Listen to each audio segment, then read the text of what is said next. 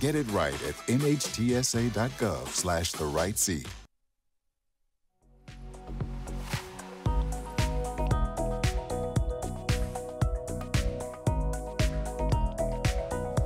Welcome back to Cape Chronicle. I'm Mike Renick. Mental health is always a big topic in the news, and the Community Counseling Center is making a big difference.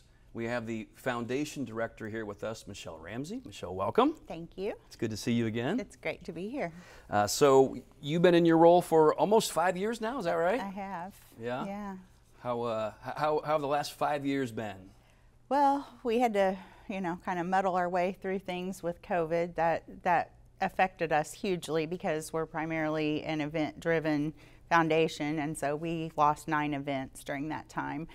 But we found creative ways to go ahead and keep doing our work, and through the foundation we support the gaps that are in the funding for the center itself, and we exclusively support the Community Counseling Center. So fortunately, we had some good predecessors that kind of laid the pathway for us. So it didn't wipe us out completely, but it definitely changed our approach. Sure. I want to talk about the foundation, some of those events. Sure. But just real quickly, tell us a bit about the Community Counseling Center. And, I know that there's a location in Cape, but you guys serve such a big area. We do. We actually serve 5 counties. So we serve Cape, Bollinger, Perry, St. John, Madison counties, and Perry County. And we have almost 500 employees across those 5 counties that serve. We're on track to hit probably close to 7,000 clients this year. It just is it continues to grow.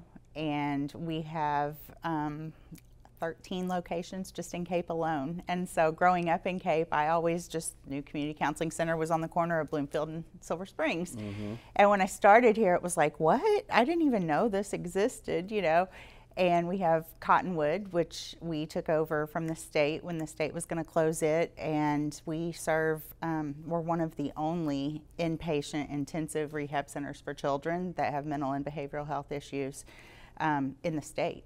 So that's huge, and that's a population of ages 7 to 17. Okay. And a lot of those kids, due to the circumstances that they've been dealt, the behavioral health issue, they're removed from their home and taken across the state and put in the middle of a crisis. And so it's very important work that we do, and the goal is to get those children on track. Maybe it's medication modification, behavior modification, those types of things, and let them learn to be independent. And so we think that's really important. We have school-based counseling programs in all of our school districts. So we just do so much with the kids, but then we have 3 residential adult facilities also here in Cape.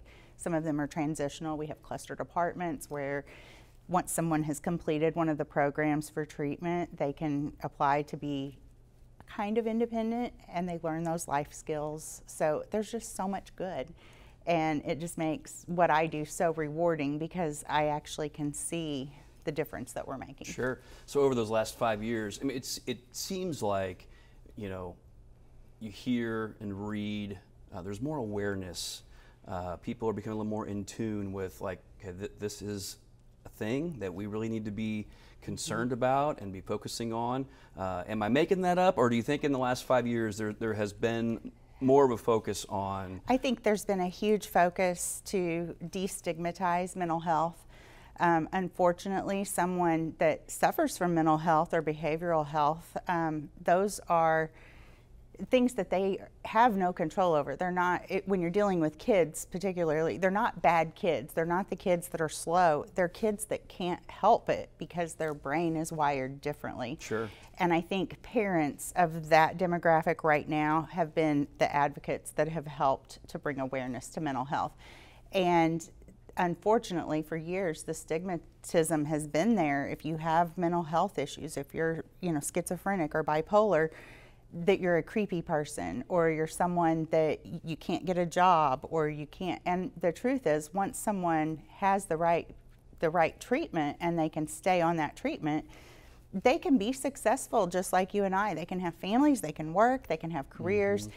And so I think the goal has been all along to try to destigmatize that. And we definitely have done a lot of work in that area just talking about it, and that's the big key. So parents feel a little more free to bring to light what might be happening with their child. I think so, and I think a lot of the kids that we see, the anxiety and OCD and ADHD, those are very common diagnoses right now, and it's not the end of the world, and I think people are seeing that. Yeah. The other piece, and we're in the middle of Suicide Prevention Awareness Month, the other piece that has been very alarming is currently Missouri, for ages 10 to 17, the third leading cause of death for 10 to 17-year-olds is suicide. And that has become very apparent, and I know our school-based counselors are just running themselves to death with having to go respond to a crisis, and that's alarming. And so we have tried really hard during the month of September to push the suicide prevention. We've run our own campaigns. We have done some campaigns within our client base, and we need to break that stigma as well and let people know it's okay to say that they're not okay right now. Sure. You mentioned this a little bit earlier, but so the foundation, which you lead, how does the foundation support the Community Counseling Center? So we fill in the gaps. We do a lot of service providing for programs that benefit all of our clients. So we have we have an art gallery, and people don't know that, and they learn art therapy as a way to help with their anxiety or whatever it may be.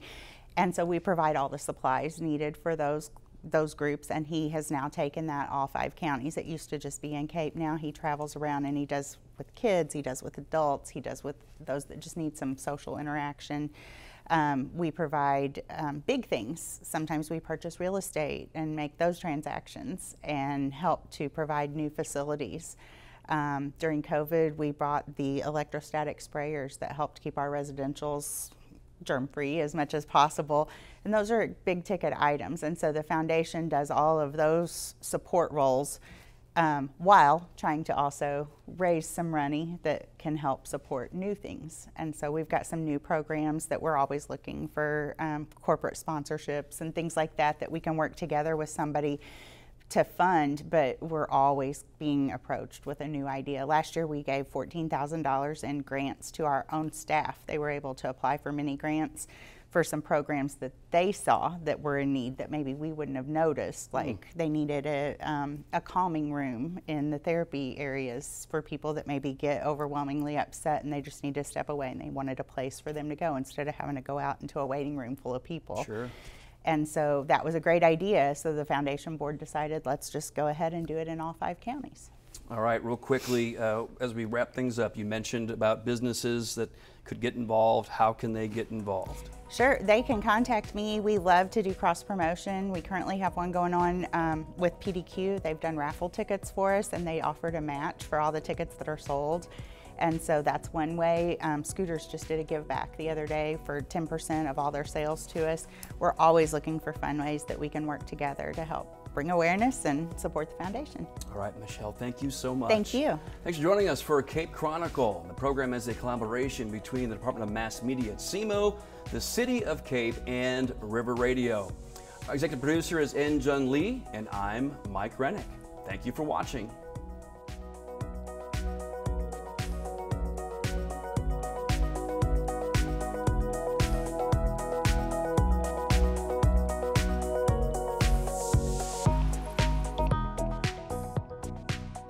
When times get dark,